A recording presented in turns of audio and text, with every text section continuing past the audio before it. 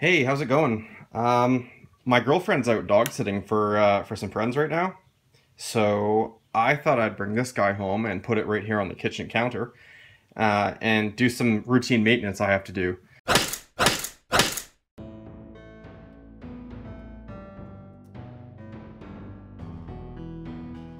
I started with a tag lathe, and that's a really nice machine. It's really well made. It's teeny tiny though. I think it was quarter horsepower, I want to say.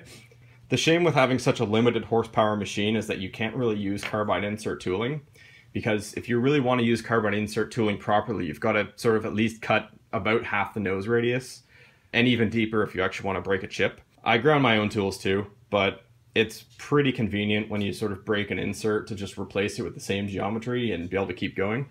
So I like that a lot. So when I started this project, it actually started out as just the automatic tool changer, and I was like, you know what? I should just make the rest of the machine. So I did. This guy, I'd say, is probably 3/4 done. It's more or less functional now. There's a few things I have to work on. The electronics is a bit of a rat's nest at the moment. I started out using a smooth stepper, which is in my tangle of wires at the moment. It's not exactly as portable as I was hoping. I thought it would be kind of funny if I had this teeny tiny CNC lathe that I could pick up like a boom box and walk around with, but then I have to lug around a big Windows XP tower to make it run. So I was trying to figure out some kind of a networkable computer with the, not the drivers, but like a motion controller built into it. And I was working towards that. I got the BeagleBone Black and all that. I got a shield for it, or a cape, I guess. And then I heard about this thing called Masso from Hein Technologies. And I guess it's just basically a teeny tiny, like, full-fledged computer with a motion controller in it and opto-isolated inputs and outputs and stuff. So I actually just ordered one of those. Yeah, the girlfriend doesn't know about that one either. Anyways, that should be getting here soon, so hopefully I'll have some setup footage on that. But I guess the main thing is I haven't covered anything on this lathe yet on YouTube, so I had to bring it home to do some sort of maintenance on it. I accidentally ran this guy past its travel, the X-axis, and let some balls out of the guides, which is a little bit annoying, but I'm getting pretty good at putting them back in.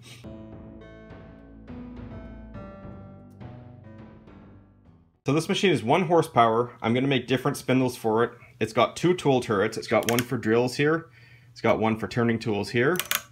Both of those are stepper motor driven. I'm going to write the plugins for those, and I'm hoping to integrate those with the Masso controller when I get it. It's got linear guideways on X and Z. It's got a ball screw on Z and a precision lead screw on X. That was just a size constraint thing. It's got clear path servos on both axes. It's got a tray down here for chips, like a toaster oven kind of, but cooler. So yeah, I just thought I'd bring this home and take out the parts I need for the maintenance, and perhaps talk you guys through at least the cross slide. Right, so there's the turning tool holder. You can see it's sort of a wedge lock system that holds the tools in. That's not rust, that's colored oxidation. I just heat treated some wedges today so I can start loading this guy up with tools. This is just the CCMT right hand tool. I've got one of these, I think it's a VNMG that I'm hoping to put in. And, you know, maybe a left hand tool, probably a parting tool, threading tool. I think I'll fill it up pretty quickly.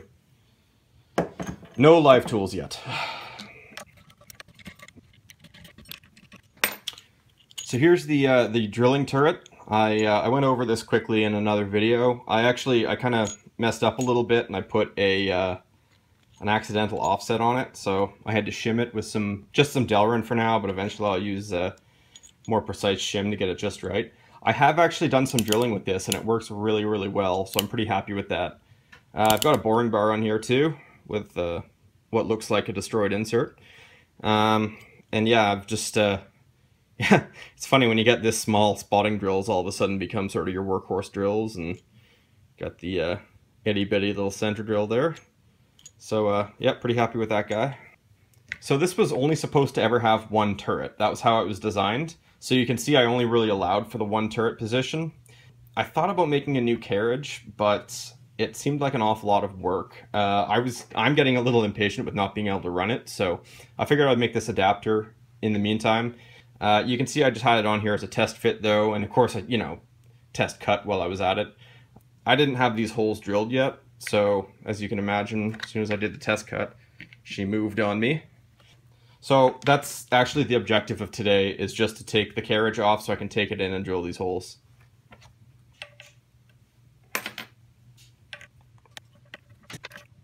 It's funny, as I take these things apart after test fitting them and test running them and stuff, I consistently surprise myself with how loose I leave some things, and it still runs.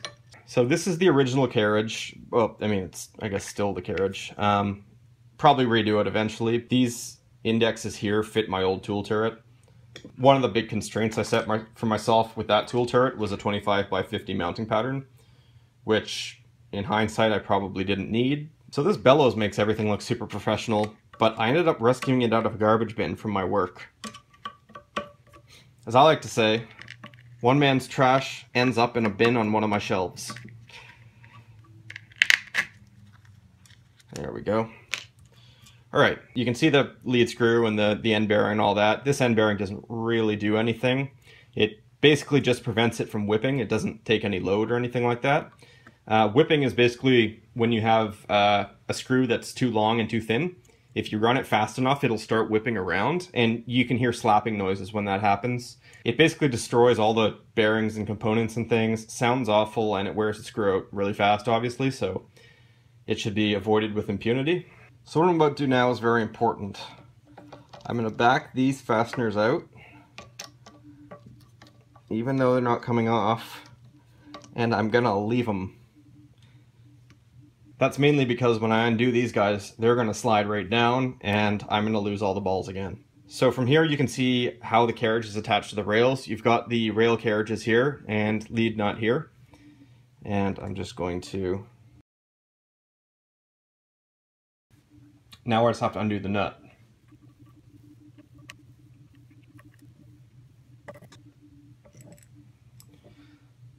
Awesome, there you go. So the first thing that everyone I show this to is tempted to do is turn this upside down. I'm not going to do that. A lot of fasteners in there. So here's the lead screw. It's from a company called Kirk, I think. It was also a destock from work. It was a bent screw basically, but obviously I only needed a little piece of it, so I took a piece that wasn't bent and works great. These guys are THK, I think. Oh no, they're ICO, sorry, IKO. And I just got these from eBay. They're industrial surplus, and they're still in good condition. Actually, when I got them, it looked like someone had let the balls out and poorly repacked them, so that could very well be what earned them the used classification. This is the I guess the saddle, so you can see where the linear guides attach, and as well as the ball screw flange. Not a whole lot else to show you. This is a lead nut that I came up with. I'm not going to take it off now because it's on there, but it's basically it's adjustable with 2 screws. You can adjust the backlash, so I'm pretty happy with that. The bearing arrangement up here is actually pretty interesting. I've got sort of a double-shouldered shaft kind of thing with 2 608 bearings on it, and then this actually threads into it, and then I've got a socket head cap screw that locks the threads.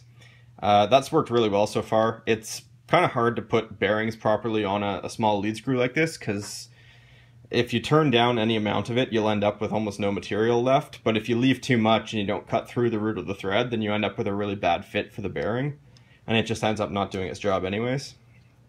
So the next things I've got to do on here, I've got to put an encoder on the back of the spindle so I can do some threading. I've got to make an enclosure for it. I finally made an enclosure I was happy with, and then I tripped on it, and now there's a huge dent in the middle of it.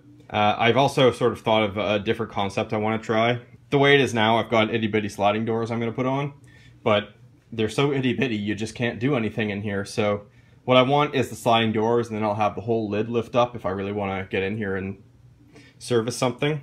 I want to get the Masso controller put on. Some people have asked me about coolant. I'm not really sure. I mean, I've run lathes without coolant before, and it's usually pretty okay. If you're doing a finish pass, you can give it a little squirt of like WD-40 or something, and it's fine. Although I was thinking you can get those really small WD-40 canisters, And I was thinking it'd be kind of cool if you could put one of those in here somehow and have it like auto trigger on the finishing pass or something. So I'll definitely look in the post processor and see if there's any kind of relay I can access. Well, that's it for now. I'm going to take this guy to the shop and I'm going to drill it out so I can fit the 2 turrets on without having it all bend and stuff.